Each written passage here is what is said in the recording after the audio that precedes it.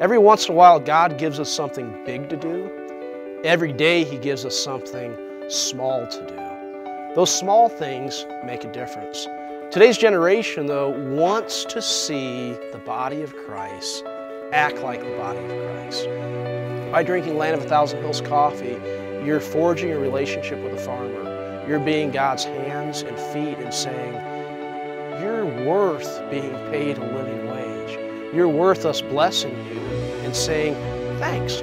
It's pretty cool to think that every morning we can drink coffee, we can think of a farmer in Haiti, think of a farmer in Rwanda, and know that through something we enjoy, we're making a difference.